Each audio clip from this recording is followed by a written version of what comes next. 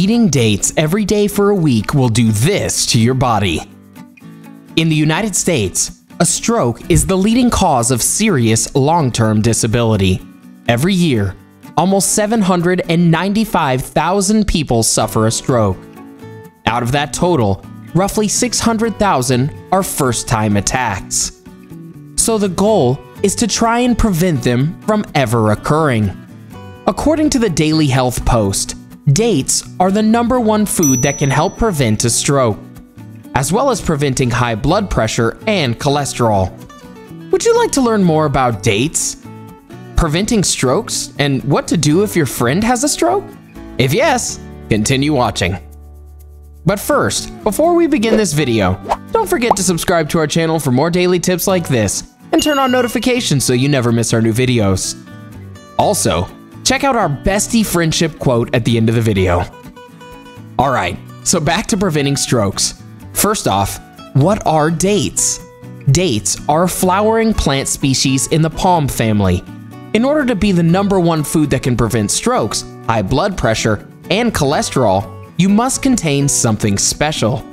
Dates are loaded with calcium, iron, magnesium, potassium, and zinc, which give them huge health benefits. So why don't we explore some things that these practically miracle fruits can do?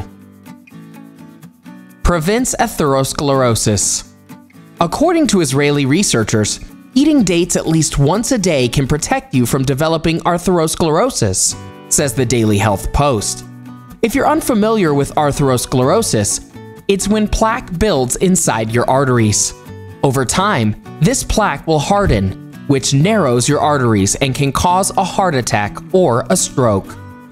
A study published in the Journal of Agriculture and Food Chemistry showed that eating at least 3.75 ounces of dates daily for 4 weeks can decrease your triglyceride, fats, levels by 15%. They also reduce the amount of oxidation of fats in your body by at least 33%, which in turn lowers your blood cholesterol. Lowers blood pressure. According to a Harvard Medical School study, dates are one of the best foods that can help lower blood pressure. Researchers of the study recommend consuming 8 servings, half a pound, of dates a week. Prevent strokes. As we mentioned earlier, dates have loads of magnesium in them. With that said, there have been several studies published in the American Journal of Clinical Nutrition that show that by consuming 100 milligrams of magnesium daily, you can decrease the risk of stroke by 10%. Other health benefits. According to a 2005 study published in the Journal of Ethnopharmacy, consuming dates on a daily basis can actually soothe inflamed ulcers in your digestive tract. The reason this is possible, according to the researchers, is that the aqueous and ethanolic extracts of the dates mitigate the increased ethanol in histamine and gastrin concentrations. Prevents cancer. As we mentioned multiple times already, dates contain high levels of magnesium. It calms the inflammation in the body, which has been linked to multiple diseases, including cancer. With that said, a 2015 study published in the British Journal of Nutrition shows that consuming dates can help reduce the chances of developing colon cancer. Healthy pregnancy and delivery. When it comes to having a child, women want a healthy pregnancy and delivery.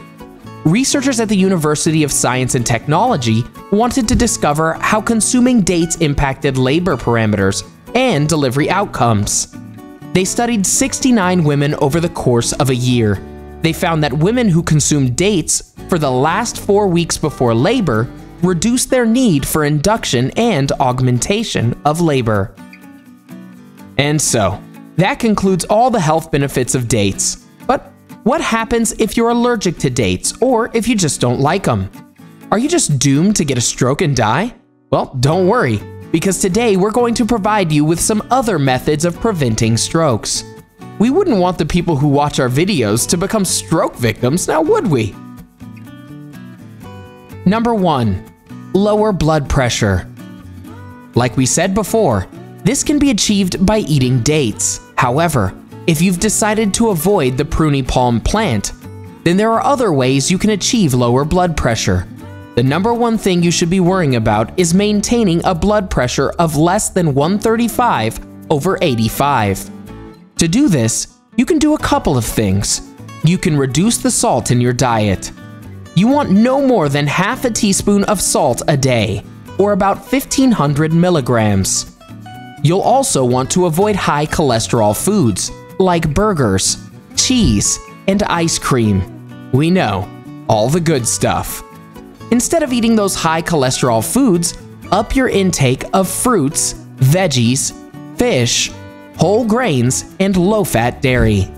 Try about 4 to 5 cups of fruits or vegetables a day, 1 to 3 servings of fish a week, and several daily servings of whole grains and low-fat dairy. Finally, if you smoke, you'll definitely want to quit. Number 2, lose weight. We know everyone is always trying to lose weight. Even people who have achieved the recommended BMI or body mass index of 25 or less still have to work out to keep it. So it's really a never-ending cycle. What you'll want to focus on is eating about 1,000 to 2,000 calories a day, depending on gender, current body mass index, and other factors, and increase the amount that you work out.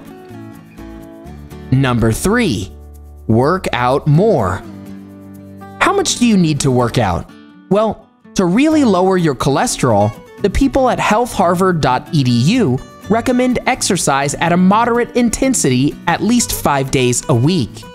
5 days a week? Yes, we know, it sounds like a lot, but a moderate intensity doesn't mean you have to get a crazy hard pump at the gym. You could take a walk around your neighborhood. You could take the stairs instead of the elevator. Play a sport with some friends. We're partial to street hockey ourselves. Or, if you're not into sports, maybe do a fitness club. You'll want at least 30 minutes of exercise per day, and if you can't do it all at once, try breaking it up into little segments. Number 4, drink in moderation. So you can't eat junk food, you have to lose weight, you have to exercise, and you have to quit smoking? You're going to be one grumpy person. Thank God you still have excessive drinking. Well, not so much. Experts recommend that if you're going to focus on stroke prevention, you're going to want to quit drinking completely. If you can't handle that, well, then you'll have to start drinking in moderation.